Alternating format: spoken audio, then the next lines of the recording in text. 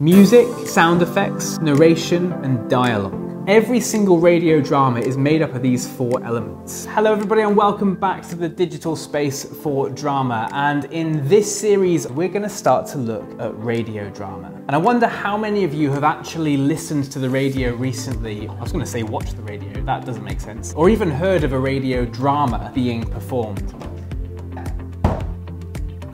That's a radio. Put this little thing up here. Why isn't it working? That would help, wouldn't it? Let's try and turn it on. It says it's scanning something.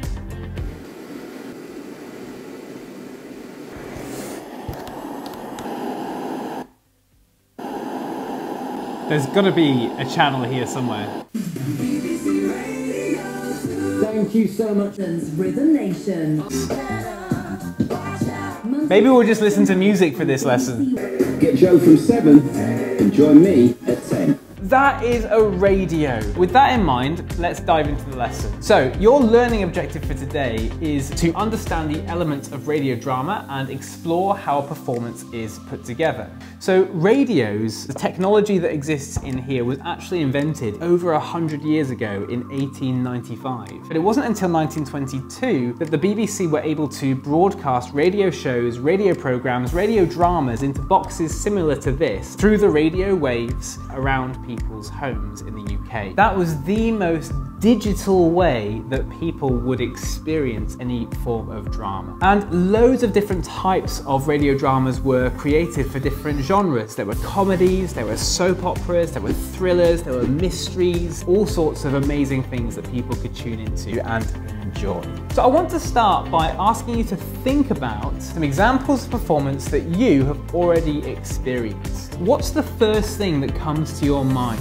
Is it something that is live, where you've been to a theatre space, a theatre venue, and you've seen a play or a musical? If you've seen Hamilton, very jealous, but I have seen it on Disney Plus and it's amazing. Or maybe you've been outside and seen some open air performance. Or maybe it's even like a film that you've watched recently where people are obviously acting and performing for a camera. One way or another, you're going to have a lot of different experience with lots of different performance formats. Radio is just another one of those formats, albeit this is probably not how most of us listen to the radio. Let's just put that over there in the bin. But think about a performance in general. Even on some of the social media platforms that you're a part of, people have the ability to perform in different ways. Whether or not you're doing a dance routine for your favorite app, presuming that it doesn't get banned, or you can even create digital costumes, change your appearance. Let's have a look.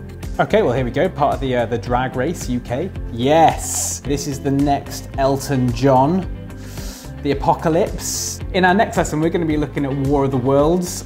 I could be the next Tom Cruise.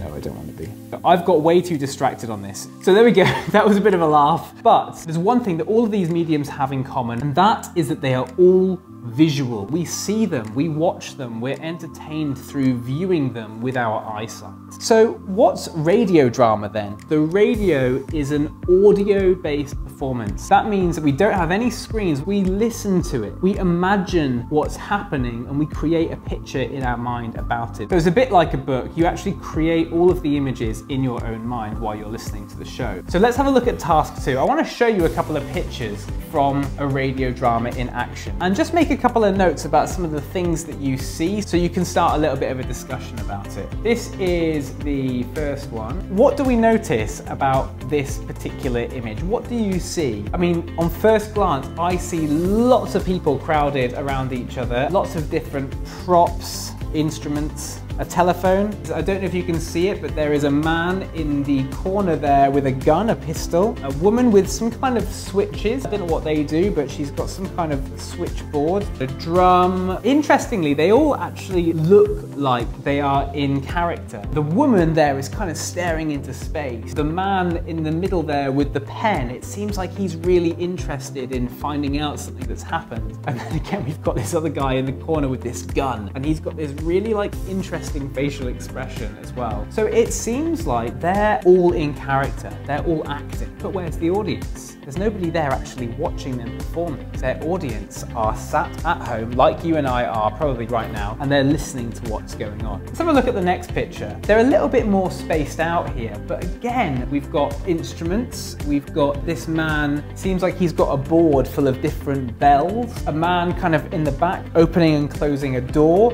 And I imagine that is for the sound of, well, the door opening and closing, obviously. Or even just like the doorknob, the handle, the turning, all sorts of things. But I find this really interesting, that this lady on the right here, she's wearing heels and she is walking on one single plank of wood. This clearly isn't some kind of like pirate radio play drama where someone's about to walk the plank. But the sound of her heels on wood will give the impression that she's walking into a big open space with wooden floors. We don't need to see it for everything. We're going to imagine it in our minds. So let's move on then to task 3.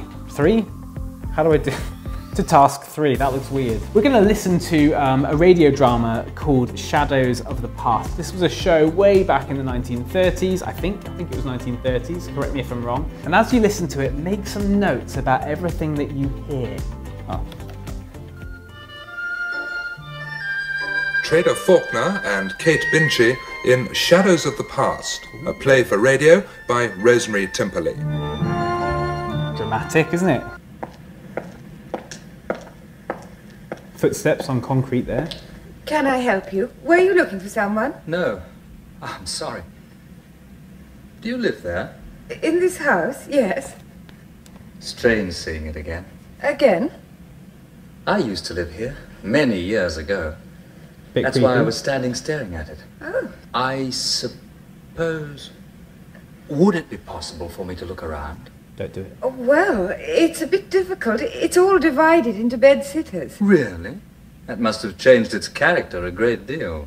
You lived here when it was all of a piece, did you? It's the house where I was born. I could show you the entrance hall if you like. Would you? I'd be grateful. Sure. Come on. Thank you. Fool. Key in the door I there. don't remember this at all.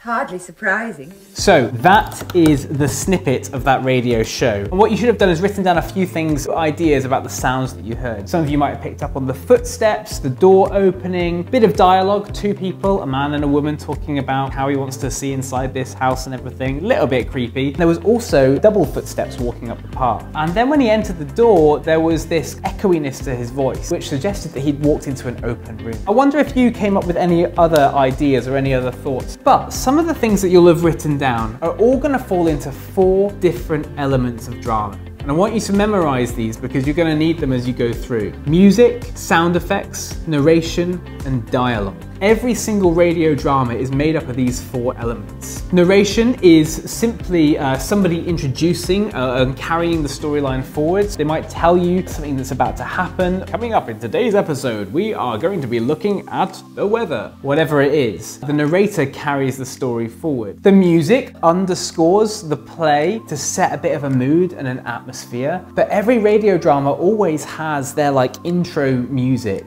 and their outro music. Ba, ba, ba. Ba, da, da, da.